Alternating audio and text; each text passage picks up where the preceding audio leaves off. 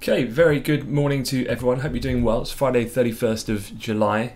Got the charts up to kick things off then, following last night's mega tech cap earnings that came out. I'm sure you're semi-aware of how they performed so far, but I'm going to run through those in a bit more detail. But going to start off really just looking at the charts overall, because we've got dollar index has stabilized since it's pushed down in the overnight Asia Pacific session, but it is down about 0.4%. That has created some fairly meaningful extensions of some of the moves that we've been seeing in the currency pairs in euro, dollar and cable. So actually let's just start there with the currency markets, because with this continuation of dollar movement, there was a momentary point yesterday where a little bit of a renewed focus perhaps on the COVID global situation, somewhat triggered by this initial signs of potentially a second wave forming in mainland Europe, made markets a little bit nervous. But since then things have returned to trend almost, and now the Fed meeting almost seems like a distant memory. Some of that post movement we saw several hours after has been reversed. The dollar back on the back foot again, and so in the euro dollar pair I'm looking at here, it just continues to move back higher again. And a notable point that you'll see here, in the futures at least, we breached 119 now to the upside. And if I look on a weekly continuation chart, this is the one we've been watching quite closely, of course, over a number of weeks, and we've hit our objective now, which was around that 118.93. So really key area. We were talking about the psychological area of 118. There was this momentary hesitation about 2 days ago when we hit that initial move. Now we've gone up again, another point added, and to that 119, 118.93 here, looking on a weekly chart in the euro, and we've come up to that point. So, you know, really impressive run that's continued here for the euro. And predominantly led by the last 24 hours by an extension of dollar weakness more than euro strength. And that is then reflected in the dollar pairs, because cable likewise has just continued its run, and I guess putting this on a daily continuation chart as well. There's not a great deal now of resistance for cable, but there is some meaningful resistance coming up, which is around the highs that we were printing just really before the whole pandemic really took hold. So this would have been in early March. That also encapsulated some of the price activity we had right at the beginning of the year. This is the kind of January highs. If we X out the actual price movement that we saw right at the first day of this year, we are coming up to year-to-date highs in the British pound against the dollar. So yeah, we're about 60-70 pips or so away. But 132 now just seems a logical target for us to push up now. Any of these speculators just to squeeze it up into there, and that will be a stern level of resistance, I'm sure. And just interestingly then, you've got that 132 and you've got that 119 kind of area in the euro on that weekly chart, which goes all the way back to that previous level we were just looking at. So some big levels here that might well see a little bit of profit taking, or at least provide a bit of an upside cap to price activity should we continue on this trend at the moment of this narrative of dollar weakness.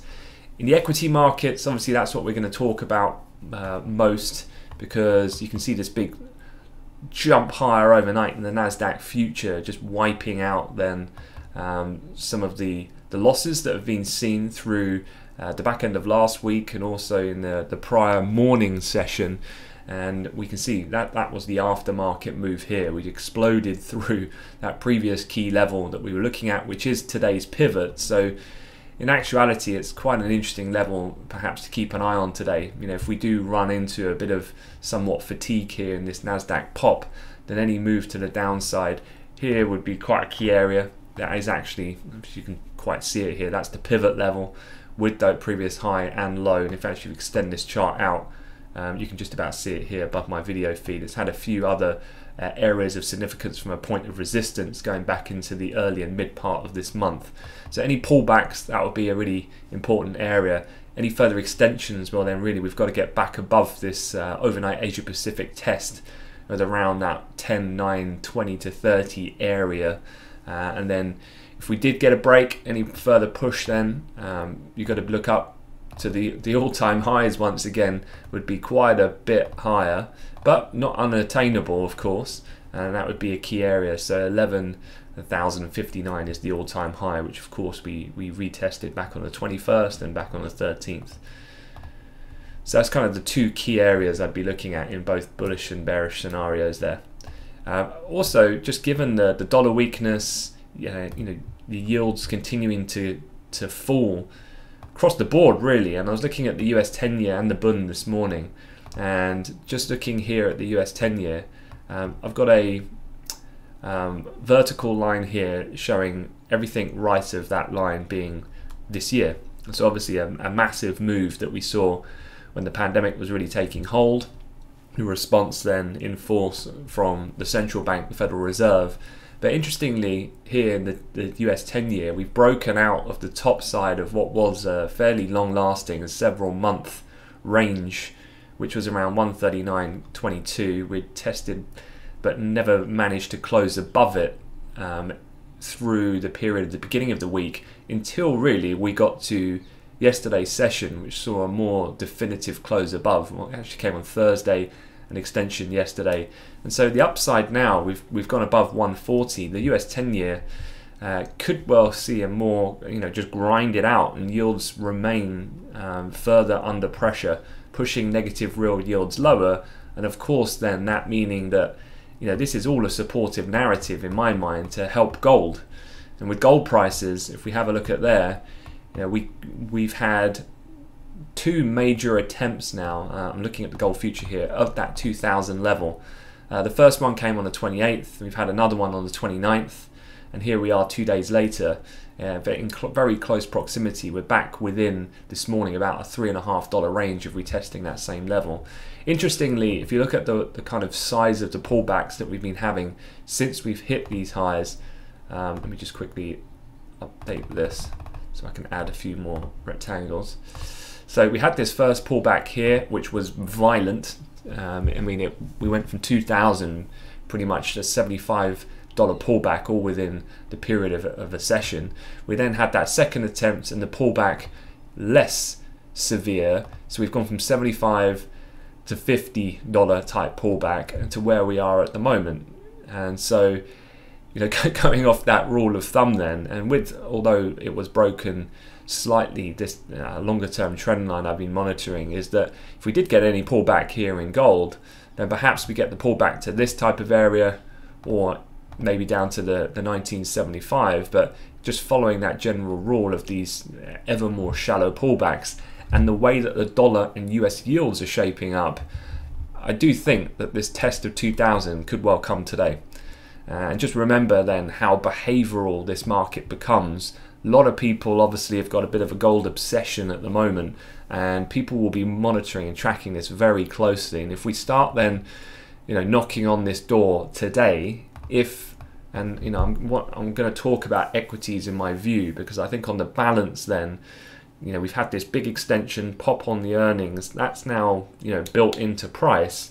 There is this Congress issue looming with a number of those unemployment exceptional benefits coming to a closure, and it's looking like they're not going to get a deal done by the end of the day. So if we got that equity sell-off, feeds then that continuation of trend of dollar movement and yield movement, then we might get a test, maybe we get a few tests, but then if we get the eventual break here, then that could well lead to quite an aggressive move then to see out the week.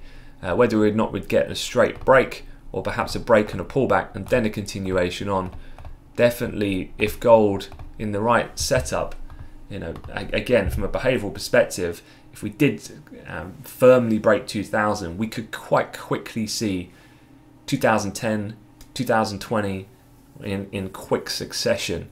That's not to say that we'll close up that high, but just be mindful, if we get that break, things could get interesting very quickly.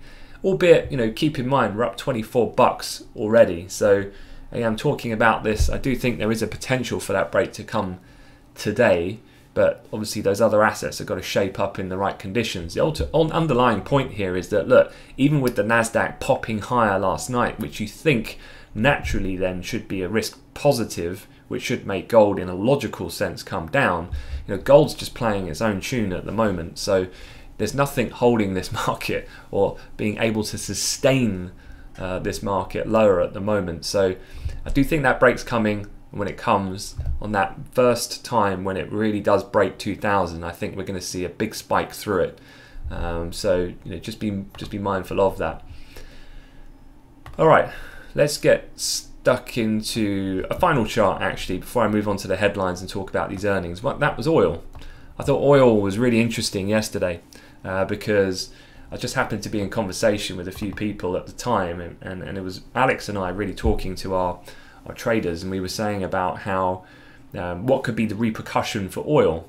And the interesting conversation was coming because of this idea that the whole of mainland Europe could go back into a lockdown, and obviously that's going to have firm implications for then travel and therefore the whole idea of consumption of these energy products, and i.e. oil, with no air travel in particular. And there was a really key area. Let me just zoom this out first and then I'll zoom it back in. But been looking at that kind of 21 DMA has been a really good level. That's been a good marker of supporting price over the course of really June and July. We did form a really important level, which was on 10th of July, which was at 38.54 in the futures. Now you can see, going back to yesterday, when we broke through the 21 DMA with a bit more force, this was when people were starting to panic a little bit about the global COVID worsening of the situation at the time. And we were pointing out a level, and I was sharing with the guys, keep an eye on that 38.54, because now we've technically broken through that 21 DMA with a bit more force, and the way of which the other assets were deteriorating at the time with the kind of theme around coronavirus, that in combination with the 50 DMA was exactly kind of all forming at around the same point. And we pretty much got there. We actually printed a low down at around 72, so we got into around a 15-cent range or so off that point, and then we saw a really wicked bounce back up by almost $1.50 off that level. So that's a really key area. I know a few of the guys got hold of that as the rest of the market started to settle a little bit after the initial push down. So good job on that front. But yeah, oil as well looking a little fragile, just given the fact that the OPEC deal is rolling, so by definition then it's not due to last forever, and at the moment we've got a fairly precarious global demand situation with coronavirus seemingly getting worse at this point in time. So definitely warrants worth keeping an eye on. Yeah, that's kind of the main gist of things, but I want to quickly run through some of the headlines and get you up to speed of these earnings and what happened. First of all, I guess I should inform you that there was some Chinese data overnight, not that really the markets responded to it to any strong degree. That was the Chinese manufacturing PMI for July. It came in at 51.1. That was above expectations of 50.7. The non-manufacturing at 54.2 was actually a touch softer than expectations. As I said though, I point these things out. It wasn't really a market moving scenario. Quick look at these earnings then. Headline, Apple, they basically have announced a 4-for-1 stock split. It's not unusual for Apple to do this. They have done this historically before. I think it was a few years ago they did a 7-to-1 stock split. So this comes, of course, after their shares have risen the best part of 80% for the year. They've confirmed the next iPhone will launch, in a quote, a few weeks later than usual. Obviously, people are looking at the disruptions, perhaps, to the supply chain, just given the COVID situation. But a few weeks is not going to create too much nervousness amongst investors in this stock. Their third quarter revenue, again, Apple a bit different. They report Q3 rather than Q2. Came in at 59.7 billion. That is a record figure and is sharply above expectations on the street for 52.3 billion. They're just going to run through the kind of main product mix and their services division, just to give you a sense and context of how awesome these numbers really were. Revenue from the iPhone, 26.4 billion, above the expected 21.3. iPad revenues, 6.6 billion, above the expected 5. Mac brought in 7.1 billion against the same quarter last year of 5.8 billion. Apple's wearable division, 6.5 billion, above the expected 6.1, and services, which includes things like the App Store, iCloud, Apple Music, things like that, 13.2 billion, which was in line with street estimates, but up from around 11.5 billion a year ago. So, yeah, impressive numbers to say the least from Apple. And how did their shares perform in the aftermarket? Well, you've already seen the Nasdaq overall index from a single stock perspective. Apple up about 6.5%. So huge move seen aftermarket for that stock price. For Facebook, second quarter sales top estimates as ads rebound. Their revenue rose 11%, 18.7 billion, above the expected 17.3. They had 2.7 billion monthly active users. That was against an estimate of around 2.63 billion. So again, monthly users soaring as pandemic boosts the need for social media, and a lot of the company was talking about the fact that their main ad revenue from digital advertising comes from smaller, medium-sized businesses, and these are the ones that are using this avenue more so now than ever, given the global pandemic. Facebook shares aftermarket, as you can see here, big reaction seen immediately, and they've held on to around 6.5% in aftermarket trade. So Apple and Facebook, the best part of a 6% gain. Amazon was an interesting one because obviously a lot of people were looking at that, just given as well they've been the outperformer of the outperformers, if that makes sense. And they came out and had second quarter revenues jump 40%.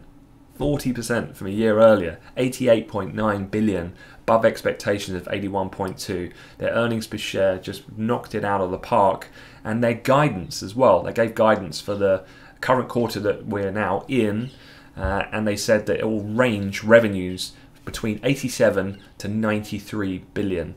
That's against a street estimate of 86.5 billion. So they're already leading us that the bar is going to be smashed from where current street estimates are at this point in time. Operating income and anticipate to be in the range of 2 to 5 billion against a previous estimate of around 3 billion. So yeah, super strong again overall in terms of Amazon. I did see as well yesterday, you might have seen me tweet that Amazon now, at least in Britain that is, in certain locations, are going to be doing same day delivery with just a 2-hour turnaround in food delivery with Prime. And I just think Amazon's just got it so sewn up at the moment. And it's interesting, as we were pointing out last week, when we were talking about this massive outperformance of these mega cap tech names, is it justified? I mean, are these companies just better placed to deal with a current environment like this? Amazon kind of epitomizing that e-commerce behavioral shift, and then companies like Microsoft and Amazon, even Alphabet's cloud division, this whole working from home, new architecture to be able to work from home, all boosting these types of services. Things like Zoom, it's got to be hosted on one of these major cloud platforms, for example. So are they just better positioned, and are they just it's validated almost given what's been going on? But obviously these types of numbers will be hard to maintain forever. This is reflective of that period of shutdown, so obviously it's going to have accelerated this. Apple talking about the necessity and need for people to stay in touch with family and things like this, increasing certain sales of different products. But the last one was, well, before I go on, Amazon aftermarket. I'm afraid they added only 5%. So yeah, a monster move aftermarket, but slightly shy of the 6.5 from Apple and Facebook. Alphabet, a little bit different. Ad sales, which make up the bulk of the sales at the Google parent, were 29.9 billion. That was actually down about 8.1% from the same period of last year. But Google, their ad sales were picking back up, they said, at the end of the quarter. So they're kind of like, okay, that was not great, but things have started to pick up, and actually it's looking a little bit more positive now, and we're underway into the next quarter. Growth at YouTube and Google's cloud business, the latter was up about 43% from a year ago. So cloud computing is just booming at the moment. If you think about Microsoft numbers, they were up nearly 50%. Google's cloud business is growing nearly 40% on a year comparison basis. So those areas, YouTube, Google's cloud business, continue to remain particularly strong. However, aftermarket, how did they perform? Definitely not as good as those other names we were looking at. There was a little bit of volatility in the aftermarket trade, first positive, then negative, and then basically leveled out relatively flat with a moderate gain of just 0.5%.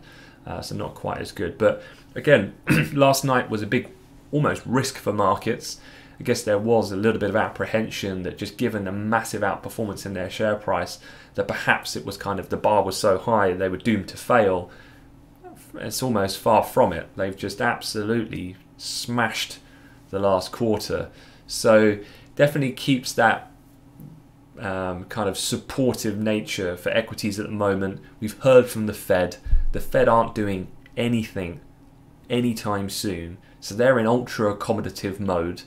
And then you've got these mega cap tech earnings just absolutely busting out to the upside at the moment with their numbers.